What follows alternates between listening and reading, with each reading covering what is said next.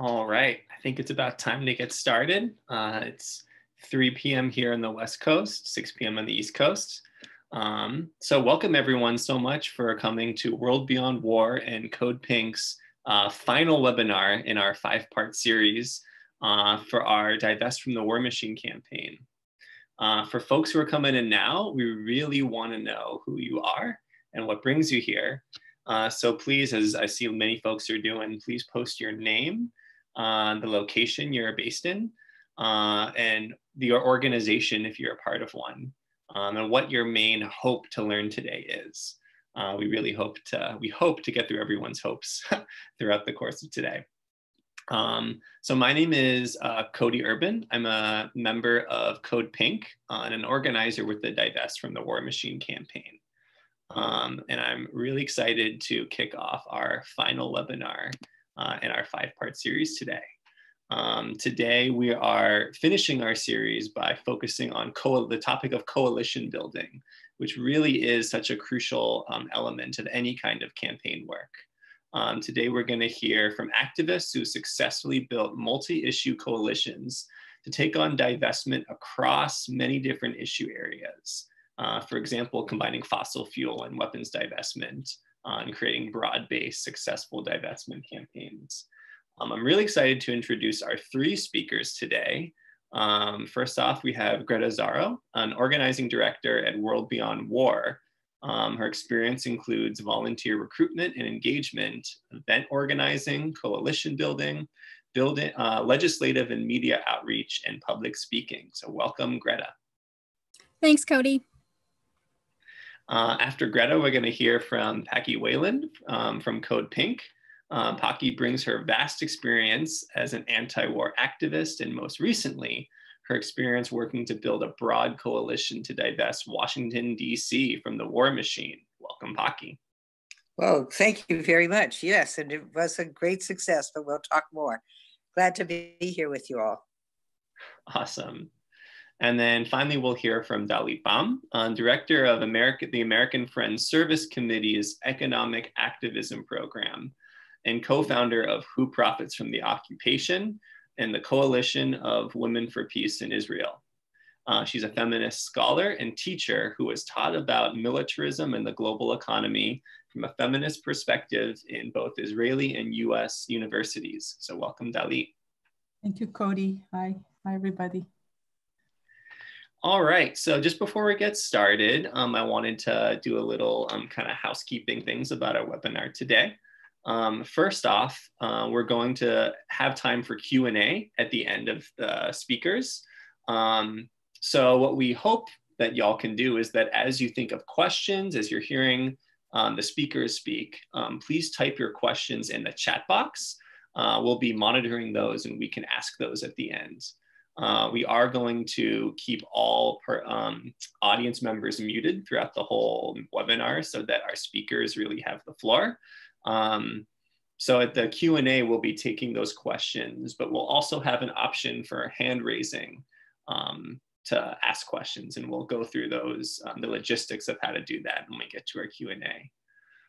We will be recording this webinar as well. And so we'll include the link to the recording of this webinar in the follow-up email. So with that being said, let's really kick off our webinar today. And I'm excited to pass it off to Greta, who's going to start us off. Thank you. Carly, can you share screen?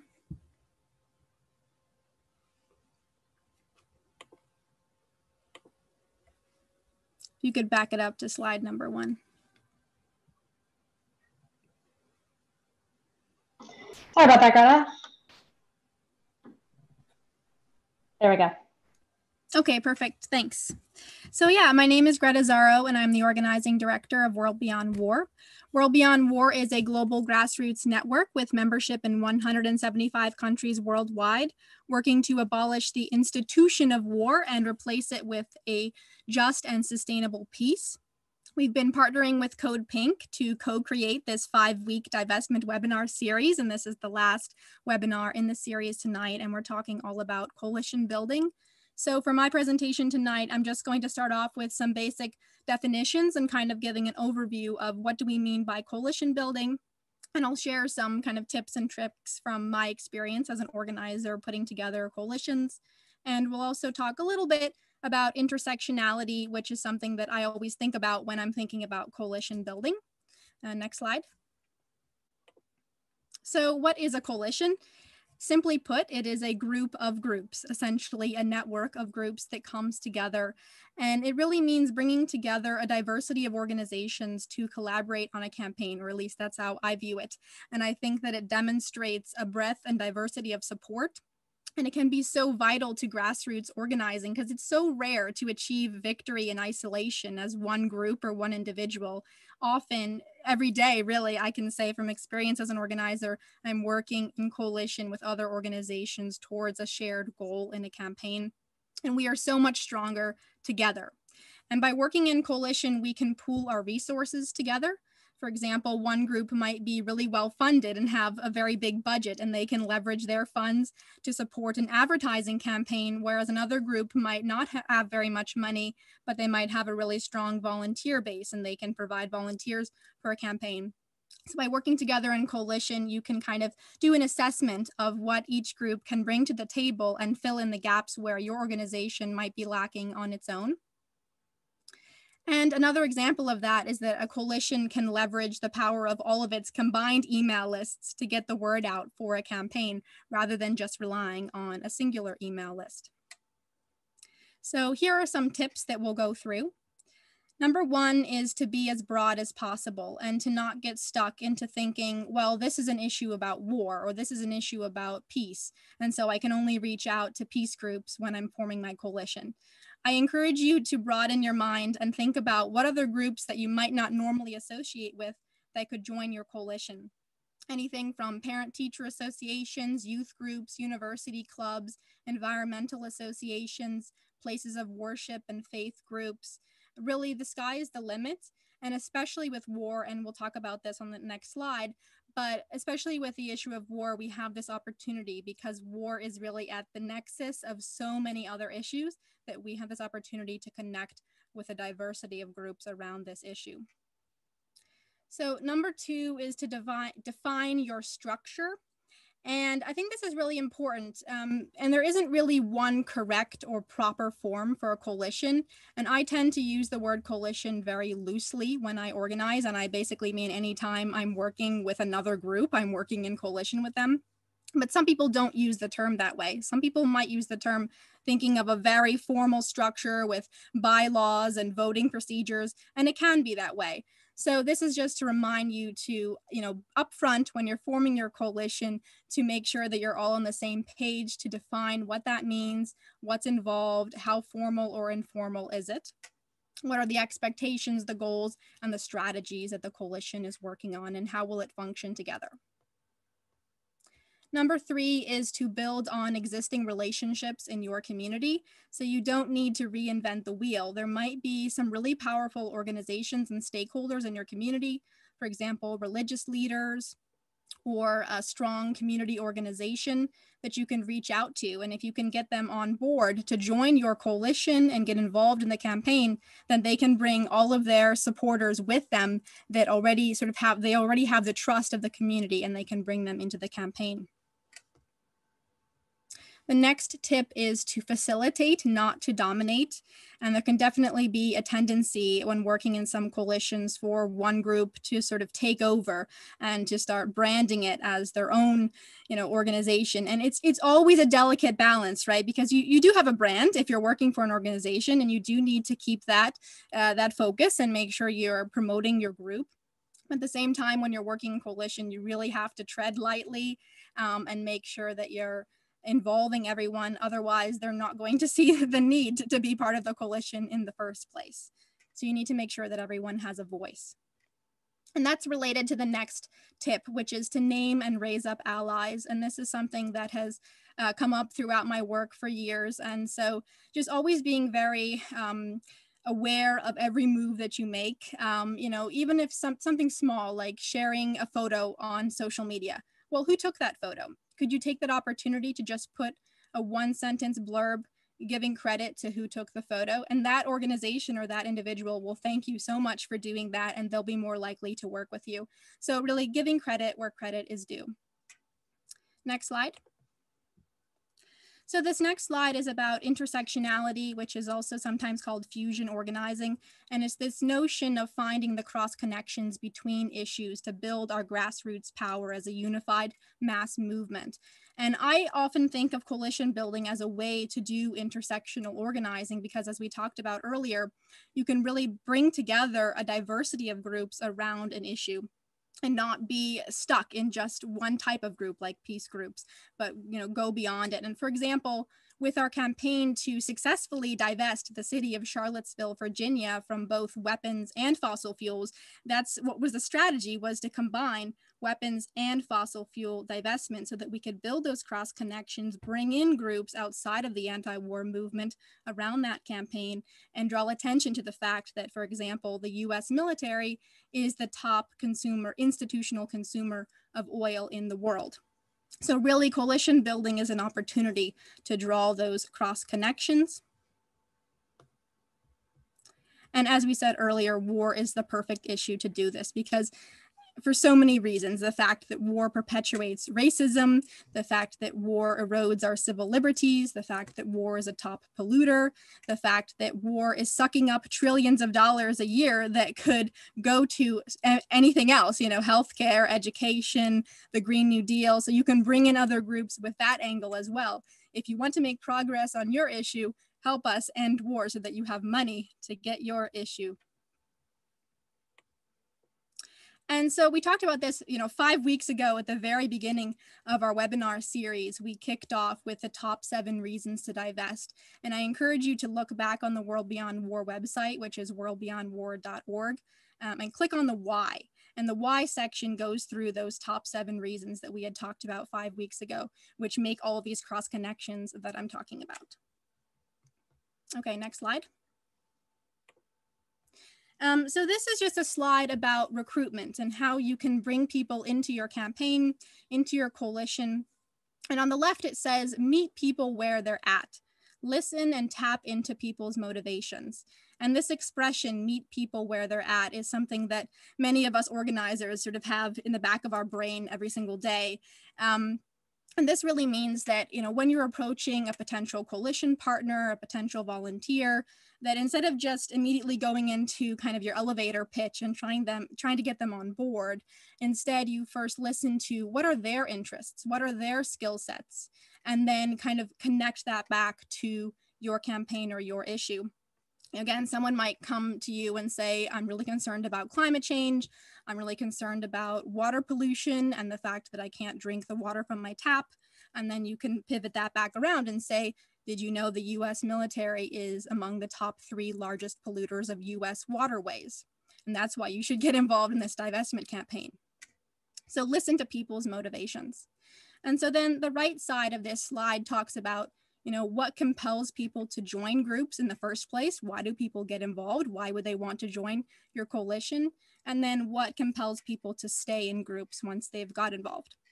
So in terms of what compels people to join groups, number 1, we have altruism, which essentially means they want to do something good in the world. They feel the desire to make change and to help out. And that's a reason for joining. Number 2 is transaction. So they want to get something out of the exchange. Maybe the organization that's joining your coalition is a small organization and they feel by joining the coalition, they can get their name out there, they can get their brand out there. So they're joining for a transactional reason. The next thing is self-interest. So that kind of connects to my example of the water pollution. I cannot drink the water out of my tap. I need to get involved in this campaign out of my own self-interest. And the next one is social needs. So people join groups because they want to meet friends, right? And they want to find community. And we have to remember that is an important part of our work. And so once people join, what compels people to stay in your group? Well, number 1, fun. And again, we can kind of get stuck in our policy wonky heads and, just a lot of education and talking points, which are all important, but also trying to balance that out with opportunities for community building, networking, and simply having fun. The second point is constant learning. So for example, building in opportunities for training along the way so that people feel like they're improving their skills and they're not just kind of stuck with the same knowledge base throughout their whole experience in your campaign.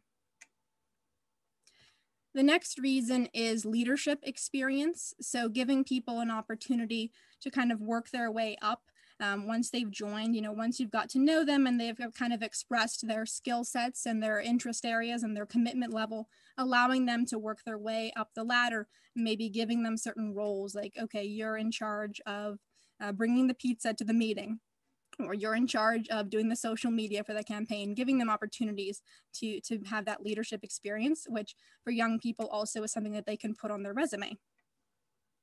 And that connects to the next bullet point in terms of what compels people to stay in groups. Also responsibility. So if they feel like they have a responsibility to the group, then they have a reason to come back time and time again.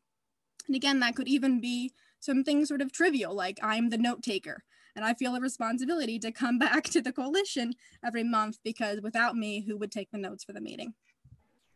And the last one is winning. So that is important to build in short-term goals throughout your campaign because a lot of these campaigns are multi-year campaigns. And so it's important to build in these short-term goals so that people feel like they are winning, they feel motivated. And it can be, again, sort of trivial goals of, setting a certain number of attendees that you want at your next meeting. And then if you meet that goal, then you kind of feel more motivated to keep going the next time. I know I'm almost out of time, so I'm going to do one more slide. If you could move to the next slide. Okay. So everything that I've talked about today is all in our Organizing 101 training and much, much more. So this is a 4-week training that I've put together to give you tips and tricks about how to organize in your community. So we'll put this link in the chat and we'll put it in the follow-up email as well. But we encourage you to take this training. It's totally for free. It's all online and you can do it at your own pace. Yeah, and I look forward to hearing from you. Thanks. Great. Thank you so much, Greta. And I really hope that folks on here take advantage of that Organizers 101 training. So definitely follow up on that with Greta and World Beyond War. As a reminder, as we move through here, if folks have any questions, please post them in the chat. We want to hear what you're thinking as you're thinking of them, and we'll get to them at the end of the program with the Q&A. But now I'm going to hand it over to our second speaker, Paki, who gave us a little bit of a preview of how it went during her introduction. But we want to hear the whole story. So I'm actually going to pass it off to Carly, who's going to be our panel asker for Paki. Thank you, Cody. Really appreciate it. And thank you, Greta, for a great presentation, really outlining some of the fundamentals of coalition building. And I'd really encourage people to take that training with Greta. So my name is Carly. I'm with the CODEPINK Divest from the War Machine campaign. And I'm really excited to have a chance to talk with Paki, who is an organizer with CODEPINK, about her experience building a coalition to divest the Washington, D.C. City Council from the war machine. So welcome, Paki. Thanks. Yeah, so Paki, just really quickly, just to start off, can you give people here a little background about yourself and some of the anti-war organizing you've done throughout the years? Oh, too long. But let me just focus here for a moment that I became aware during the Vietnam War that we needed to have peace conversion, that it wasn't enough to finally end that war. But and that's been an ongoing thread in my life. I would just parenthetically say I was born and raised in the apartheid South. So coming to work in coalition with people of color here in DC was a natural. But I think what's really important is to look at the background of work in relation to our divestment work. And so what happened when I came to DC in 3.5 years ago, one of the things we looked at was, well, what's happening with our members of Congress, with our senators and with our congresspeople? And we did a lot of wonderful work getting them to pledge not to take money from the war machines. And it was quite astounding and quite wonderful to see that happen. Mm-hmm. I had come from Northampton, Massachusetts, from Western Mass, which is a place that's so dear in my heart because it's where so many activists finished school or migrated. And so we have what I think of as a very progressive community. And subsequently, we have, in particularly Northampton and Amherst, we have passed resolutions, innumerable resolutions, including divestment. They don't have teeth because the Commonwealth of Massachusetts has its own structure that doesn't allow cities and towns to invest or divest themselves. It has to go through the Commonwealth. And so we have been working on this for years. Right. And the good news is we have elected amazing state senators and state reps who are representing those areas, and they are working on this. So, you know, a couple of the things that Greta talked about was some of these projects are really long-term.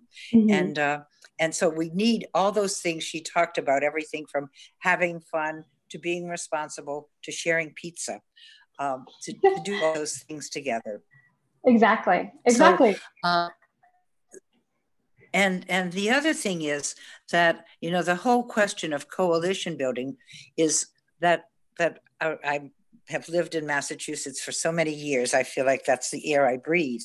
And one of our more infamous and sometimes famous politicians said, all politics is local. And it's a really important thing to keep in mind. Whether, you know, when I think about the amazing work that Kelsey and others did at Cal Poly and others of you have done, that it's really being rooted in that community. And so when I came to Washington, D.C., I had the good fortune of working with CODEPINK. And CODEPINK had a great established reputation. So I had amazing entree into different groups because CODEPINK had a solid reputation for not only doing good work, but also working in coalition. Yeah. So when... Pocky, I'm sorry, could I pause you there just because I think this is a really important segue into the next question so we could give people a little bit more background about the campaign that you started when you actually came to DC, right? So you had this experience of working at the city and state level to around anti-war organizing. And then now that you came to Washington, DC about 3.5 years ago, you already talked a little bit about how you started the campaign by going to some of the elected representatives there to get them to stop taking campaign contributions from weapons manufacturers. So then could you tell us a little bit more about the trajectory of the campaign to divest Washington, D.C.? How did coalition building play a key role in the campaign's success? So because Washington, D.C. is like so many other cities in our nation, there's gentrification going on, and it's very hard on the local people.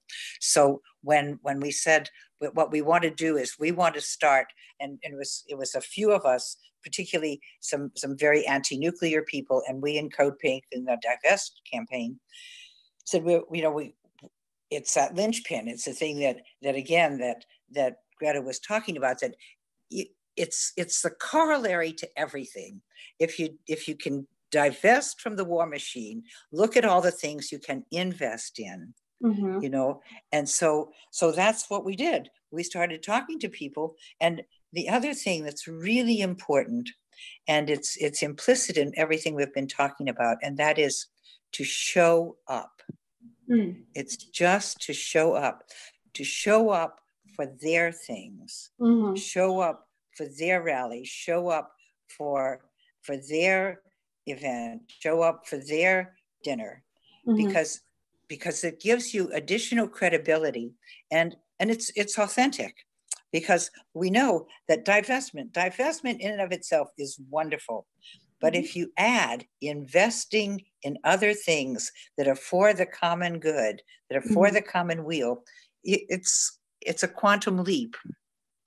So that was, and that's the other thing that, you know, I sometimes feel bad about people, because I was once a student, and so you spend 4 years perhaps in an institution, and then you're gone. Right. And here we have not only 4 years, but many more years, and a history of organization, of a presence, of our name. And so people say, oh yeah, these people, and it's so important, I think, to keep in mind that what we do matters, and that it will be remembered. So all the things that we talked about, you know, giving people credit, and showing up for each other's events, has so much mileage. So what we did was we invited people to come to visit with the city council, and with a city councilor who is very progressive and very much on our side, and very much listened to us and said, wait a minute, we've already done this. We have already passed the divestment from fossil fuels. And we subsequently had meetings with both the aides to this particular city councilor. And one of the things that I think was really important, I've spent many months, many hours and hours and hours meeting with representatives' aides, their chief of staff, their this person, that person, the other person. And oftentimes with one of my favorite Congress people, when he'll say, yes, I'll make this commitment, he turns to his aide and he says, do it.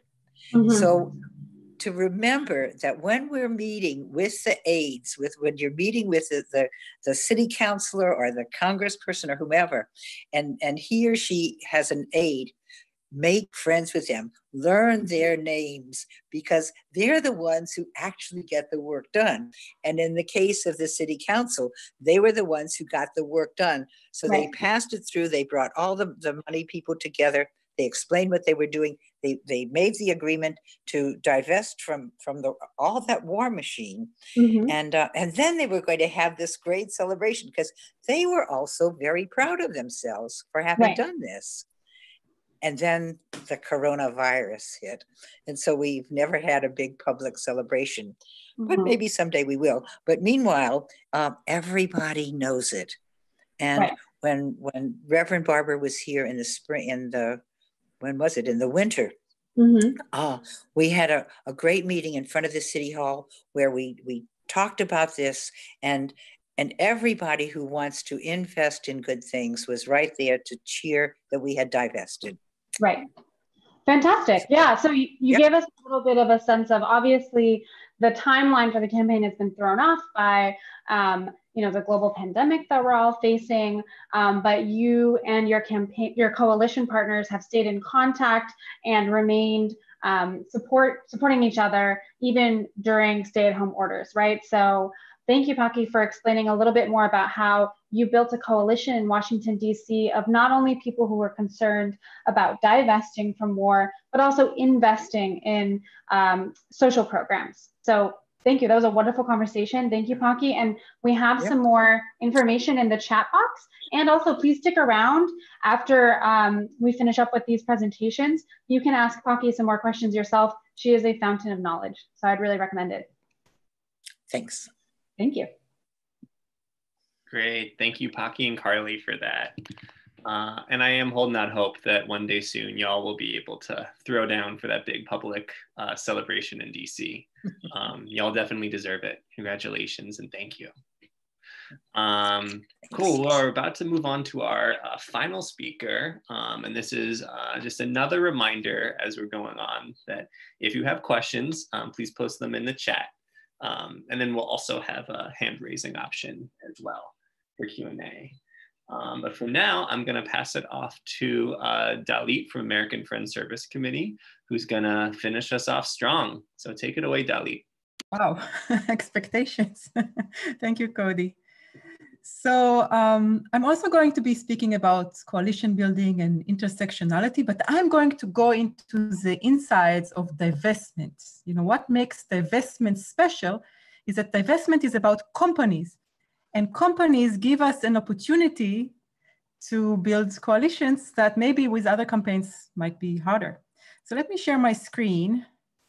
I think it's how it's done. And let's see. Okay. So first of all, the word divestment itself, you know, different people kind of use it for different things. It can be used to just means cutting all ties with those companies. In our case, the weapons companies or the military industrial complex. But it can also mean, in a very narrow meaning, just selling stocks or not buying stocks. So the targets of our campaigns are institutions that invest, but also ourselves. If we happen to have a pension fund or any kind of investment, don't invest in those companies. Many times when we run a divestment campaign, we use it for education. We can teach people a lot about what's going on in the world. We use it for coalition building and for movement building. This is a great opportune time to build a new left in this country. We need it. And intersectionality helps us do that. And the companies help us do that even further because they are bad on more than one issue, as we already heard. So they do the work for us. This is a slide about Elbit Systems. This is the largest Israeli weapons company. They also sell ammunition and handguns here in the US. So anybody who cares about handguns would care about them. They're also the largest contractor on the US-Mexico border that implements all of the surveillance on the border.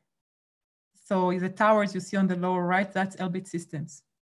That's huge because if you care about the militarization of the US-Mexico border, it's not just an excuse that we look at Elbit Systems. It's not just because I personally happen to be an Israeli, so I care about Israeli companies. No, anybody who cares about the US-Mexico border will care about that. Anybody who cares about drones will care about Elbit Systems that makes killer drones that are used in Afghanistan and all around the world. So you see, sometimes the company does the work for us. I'll just give you very quickly two other such examples. So you will know how to use that when you speak to others, but also when you plan for your campaign. You will plan your campaign by picking those targets. These are corporate targets. You need to tell people why they should divest. So you need to get them to care about companies. They need to be appalled that our city, our church, our school is invested in those companies. So to make them that appalled, you need to learn your own little lesson about those companies and learn how to speak well about them. And I'll show you a good resource of how to find out more information as well. But first of all, Northrop Grumman, you know, they make missiles. This is a picture of children in a school in Gaza who lost their colleague or their school friend who died in one of those attacks. But at the same time, this is a company that also makes a huge databases for mass surveillance for ICE and Homeland Security. Now, if that's not a weapon, I don't know what is. You know, it doesn't matter that they make missiles. The fact that they make these databases that hold hundreds of millions of entries for all of us, including all of our social media information and biometrics, that's huge. Same with another famous important military company, General Dynamics. They make bombs that kill people. You see the top left picture of civilians and their neighborhoods that were totally destroyed by these bunker busters that they make. But also they do like management services for the unaccompanied child immigrants on the border. You know, the whole story about separating children from their families, they were involved in that by providing management services, not weapons, or sending all sorts of surveillance video machines that surveil the US-Mexico border as well. So are we doing immigrant rights? Are we doing privacy rights? Are we doing anti-war? Are we doing pro-Palestine? It doesn't matter because all of these things are connected.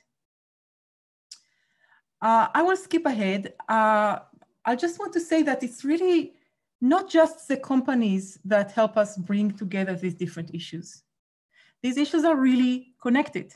In real life, we are no longer talking about the military industrial complex like we were using that word for many years. It's now the military security, surveillance, you know, industrial complex. It's a lot more than that.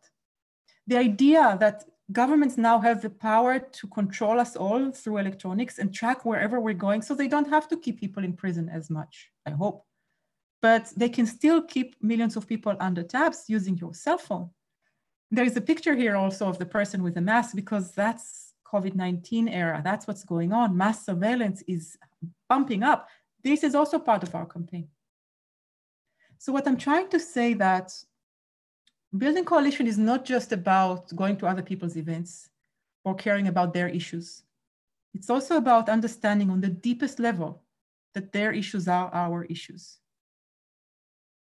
That we should build campaigns that from the get-go set goals that include a new vision for the kind of world we want to live in. That is a more inclusive vision. It's not just about, oh, I'll do your thing, you'll do mine. No, I'll do your thing because it's necessary for my survival and for my freedom. Otherwise, it doesn't work. I want to show you my tool, the website. I'm very proud of it. Let's see if I can switch to the website. This is our website, Investigate AFSC. AFSC is the name of the organization. It can do a lot of things. First of all, you can find divestment lists here. We focus on 3 issues. You can find them here under research: prisons, occupations, and borders.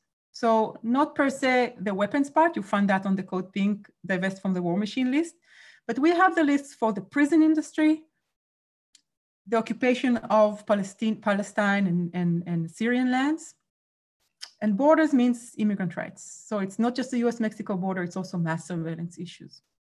For each one of these, you can find profiles of the companies involved. Here is like the profile of Northrop Grumman that includes all of the information I told you about, not with as nice pictures, but it has all the information here. Here is Elbit Systems. Lots of text, and we keep it up to date. It's a ton of work. Please do me the favor of maybe trying to read some of it when you need it. But you will need it, because if you run a divestment campaign, you will need that information, and you will need to pick a good company to target. If we go into any one of these sections on the website, you can see the different issues that we cover, like prisons will include not just private prisons, but all the companies that provide services in prisons or exploit prison labor and so on. Same is true with occupations and so on, and borders. Finally, we also have, let me just show you that very quick. We also have a tool here that allows you to actually upload a list of holdings and scan for the companies that might be on it. So if you're running a divestment campaign in a university or a church, find out what they're invested in. You can just upload the list here in any format, and we will produce a report for you of what you are invested in that is problematic. Believe me, it's a lot of work otherwise. So that saves you the trouble. The same is with a fund. We discussed BlackRock. Let's just do that search. If you really want to know more about what BlackRock is invested in, you just put in BlackRock. And what you see here, all the different funds that we have on our database. They are all funds that are managed by BlackRock. And next to them, there is a green dot, a red dot, or a yellow dot. Red means they're invested in some of the companies we recommend investment from. Green means they're okay. Yellow means they have some problematic companies, but not so much that we recommend investment. So this also allows you to move from one fund to another. If you happen to have your own pension fund, use that to scan your own pension fund. I want to just give you 2 examples of campaigns now, just for ending this. This is the BlackRock fossil fuel demonstration in San Francisco. It's just beautiful. It's a placeholder for me to remember BlackRock.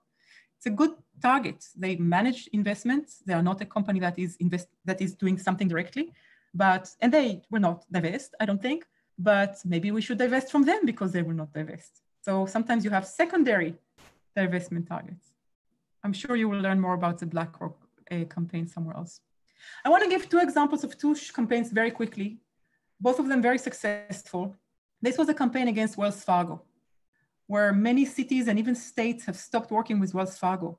And it was an organic coalition that came out of indigenous people that worried about, the Dakota Access Pipeline that was sponsored by Wells Fargo. Lots of middle-class people who were outraged at the company's repeated scandals, people who were harmed by the company's mortgage policies, you know, that were depriving people in the inner cities from their ability to have real good mortgages and then losing their homes in the big scandal of 2008. So there were scandal after scandal after scandal that put a lot of pressure on the bank, a lot of divestment, a lot of boycotts, a lot of public noise, which resulted in a huge victory, but it was a partial victory. The victory was that Wells Fargo, along with other banks following Wells Fargo, have announced they will stop investing and supporting and providing loans to the private prison industry. This was an easy thing for them to do. It's easier than fossil fuel. Fossil fuel is a much, much, much bigger industry. So the banks have chosen something easy that didn't cost them that much. It was a huge success. It's a huge victory, and it's a huge blow for the private prison companies. But what about other people in the coalition? So when you start such a campaign, think about what happens if the win doesn't go your way, because your win is not the easiest, especially if you're working with Palestine issues. Coalition with Palestine is sometimes very costly, as I can show you from this example. This was in New Orleans almost 2 years ago now. It seems kind of crazy because it seems so recent. A group of activists have tried to pass a resolution in the city that would make the city human rights city, you know, that they said that they would divest from human rights violations, that they will only invest in good stuff. It sounds so straightforward, so easy, and it was. The resolution has passed unanimously in the city council, unanimously. The day afterwards, the newspapers came out with titles just like the one you see here on the screen that said, actually, that if the city is not invested in human rights violations, that means they are not invested in the Israeli occupation of Palestine, which means this is a victory for Palestinian rights. And the very charged word BDS, boycott, divest, sanctions, has been put on the title. And there was a huge backlash on the city council to rescind that resolution, which they have within 1 week. It was so fast. It was so fast that nobody even had time to shame them for this shameful decision. They all rescinded that resolution because, oh my God, we didn't know it included Palestine. So there are two lessons, I think, to learn from this, two very important lessons. First of all, we all are for coalitions and for working on all issues, and we believe in all of them. But sometimes we need to be strategic. Sometimes it's good to have one win and then the next and then the third, and try and be very mindful of the political map you're working within. For example, in some places, it will be much harder to ask for divestment from fossil fuel than it would to ask for divestment from weapons. Oh, you have 2 minutes. Thank you. In some places, it will be much harder to ask for the other thing. So I'll explain. Some places where we want to run a divestment resolution, like a city, once the decision is made, or a church, I've been involved with many church decisions, once the decision is made, it is binding. Some places, like a student senate, if you pass a divestment resolution, the point of it is really symbolic. We're trying to educate people, we're trying to make a statement, but the student senate doesn't have the power to decide on the university investment, yes or no. So know where you're working. If the resolution you're passing is mainly symbolic, then how to implement it doesn't matter, because the implementation will be a completely different process done somewhere else that requires completely different decision makers and a different campaign probably. If you're running a divestment resolution, let's say in a church body or a city, you know, that has power to decide on investment, then implementation is crucial. If the implementation seems very hard, it will probably not pass, because the city officials will say, hey, we need to consult with our experts, with our finance people, and they will say no. So that's a huge difference between two types of divestment campaigns. If implementation matters, you need to do some more research. You need to find out what the city or church is already invested in. You need to find out what's really more expensive for them? What's costly? Because they will ask that question internally. You need to also work with the people on the inside to see that they will support your resolution, or else it will not pass. If the resolution is purely symbolic, that doesn't matter. So just on the face of it, Palestine brings in controversy. It also brings in a lot of passion and commitment and issued movement. So maybe it's worthwhile. Fossil fuel, it's almost in consensus among progressives. So that's very wide support that you can gain. On the other hand, it's very costly. These are very, very big companies. This is a big ask. So, you know, weigh all of these things when you think about it. That's one lesson. The last lesson, and this is my last sentence, is that maybe the divestment we should look for in today's world is not so much issue by issue anymore. Maybe intersectionality is not just a spice that we add in the end, you know, that like, oh, let's make it intersectional and build a coalition. No. Maybe today we live in a world where we really want all of the public monies, in this case, New Orleans city funds. We want them from the beginning to be invested in things that support life, that support communities, that support people's livelihoods, health, education, and not be invested in anything that is harmful. And we can make a list of what is harmful. It's not hard. It was already done. There are several cities already that are running such campaigns. Not very successfully so far. We had one little success in New Orleans, one little success in Portland, yes. We're working on it. But the goal is to say, if you're managing public funds, don't just go and invest them in Wall Street in whatever gives you income. That doesn't make sense. That's not acceptable. Not acceptable. So in the divestment ask is not just a divestment ask, it's an investment ask, as was said before me, but it's also not just an issue by issue divestment ask. It asks for everything together. It's a joint vision of what we should be invested in. We should invest it in our community's needs. And I will end here. Great, thank you, Dalit. I remember that intersectionality isn't just the spice we put on top. Anything should be the stock that brings the whole soup together, right? So thank you so much. Thank you to all of our presenters, Greta, Paki, and Dalit, for really showing us what it means to build coalition, strong coalitions to carry our long-term divestment work. We're now going to transition to the Q&A section. There were a few questions that were added, and please continue to type them in the chat as you have them.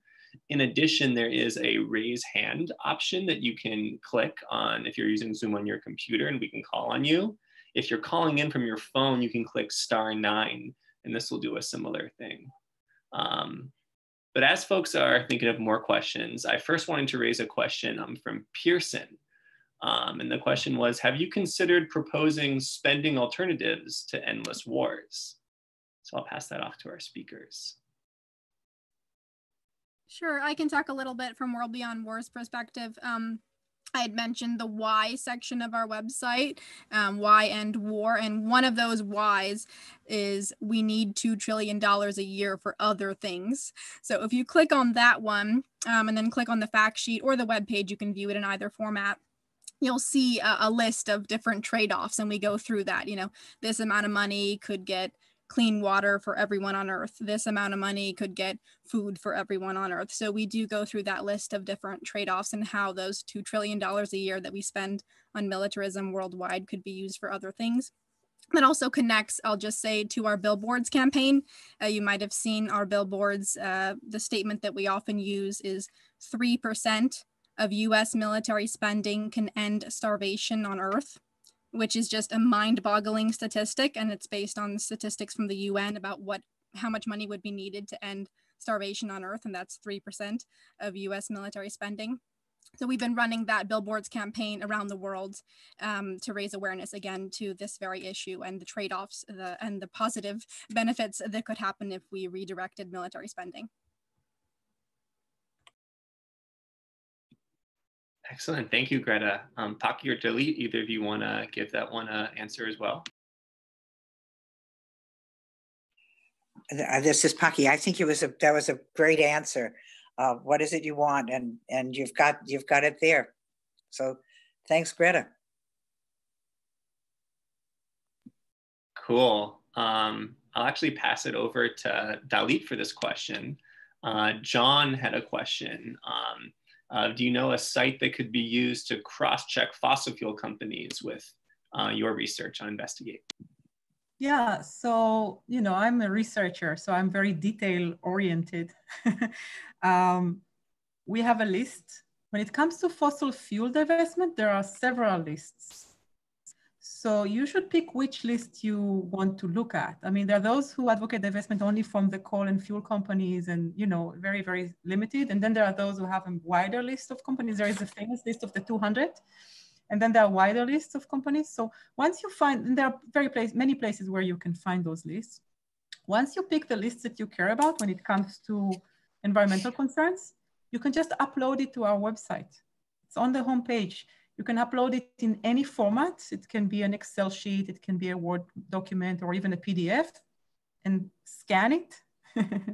And it will produce a report for you of all of the companies that are highlighted in our database that are on that list. Cool, thanks, Dalit. I've often heard it said recently that fossil fuel companies and weapons companies are each other's own supply and demand. You really can't target one without the other. There's a question from Kathy, and that's, how do we build the war resistance through divesting our own federal tax dollars and reinvesting it ourselves in human needs?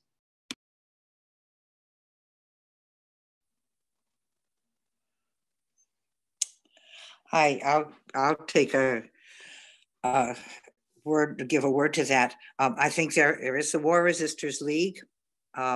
Many people do not pay part of our war taxes and invest it in other things.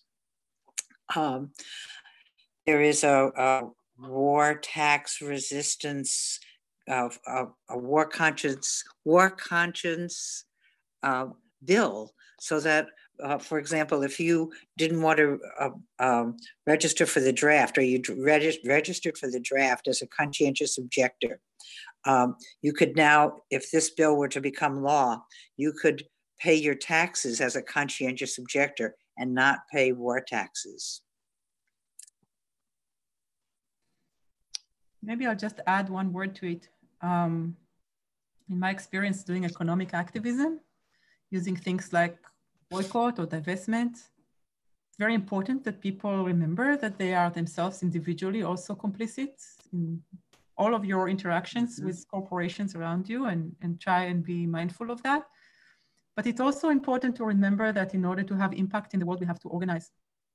So whenever you take an individual action like that, try and get more people involved and try and get it publicized. Because we want to influence the world, not just our own conscience. Yeah, I would just add, I think that the strength of divestment as a tactic and why it's kind of so trending in the climate movement and now in the war movement and other movements is because it really puts agency into our own hands, as we've been talking about, so that we can really take action at so many different levels. And, you know, that question was about how can we divest our federal tax dollars? And there are ways to do that, as Paki talked about, but sometimes it can feel so overwhelming of, you know, how can we get a bill passed through the US Congress, and especially in this day and age. But with divestment, as Dalit was saying, you can divest your own personal bank, your own retirement funds, or at the community level, divesting your city, divesting your university, divesting your employer and where they invest your retirement funds. So I think that's really the beauty that we should remind ourselves of this tactic of divestment, is that we don't have to wait for Congress to take action for us to take action on divestment. Great, thanks y'all. I want to finish with a final question. This is such a great question here from Kelly, and I think it's important to ask for newcomers and long-timers alike in terms of anti-war organizing. How do we strengthen ourselves against governments and the military-industrial complex who will throw everything at us? Their aim is to wear us down, ignore, defame, and possibly imprison. So I'd love to hear from each of our speakers if you would have a closing thought on this question.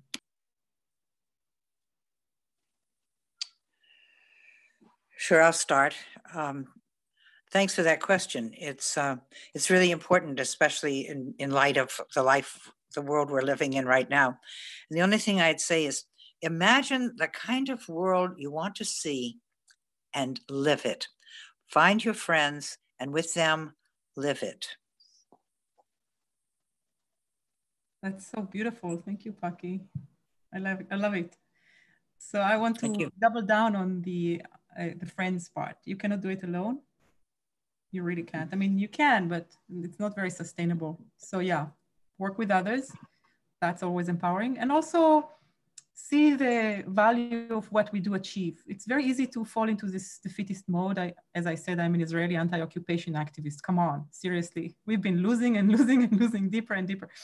But to see where we do win, even if these are small wins, that was mentioned earlier today, it's so important. And economic activism, divestment gives you the chance to win those wins in the forms where you can win them. And you need those wins. You need them, your friends need them, your movement needs them, we all need them. So we create those wins and then we celebrate them. I hope you do get to celebrate in DC, it's so important. And we publicize them so we can also encourage others. Yeah, I would just add, number one, try to find a local group in your area. That's what keeps me motivated every day. I'm so lucky that I get to work with activists around the world. So join a local chapter of World Beyond War or CODEPINK or AFSC or any other group in your area so you can meet like-minded people. And number two, and this kind of connects to what Paki was saying, but find ways to create positive alternatives in your own life. And for me, I always call it the two-prong approach, where on one hand, I'm an organizer and I work on these large policy and systemic issues, but I also kind of work from the ground up as well, trying to create positive lifestyle changes, like growing your own food or, joining a community garden or doing things like that. So we can kind of build the world that we want to see while we're trying to change this larger policy system around us. Great. Thank you, everyone, so much from all of our speakers, Greta, Paki, and Dalit, as well as all the questions asked. And thank you for sticking with us for all 5 of these webinars. We really are building up our strength so we can hit the streets and the government suites again in full force once our pandemic has passed. I'm going to pass it off to Carly now, who's going to finish us up with some next steps and final remarks. Great, thank you so much, Cody. And again, thank you, Dalit, Paki, and Greta for joining us today. And thank you everyone for all of your great questions. This was the last installment in our 5-part Divest from the War Machine webinar series, which was really a collaborative effort between World Beyond War and CODEPINK. So I do want to remind people that all 5 webinars, including this one, will be available to view on the World Beyond War and CODEPINK YouTube channels. And really, they're meant to serve as resources for activists in the anti-war movement to start organizing for divestment in their own communities. So we'll be sending an email to participants today with all of the links that we discussed during the webinar and the 5-part series recordings that you can share in your own communities.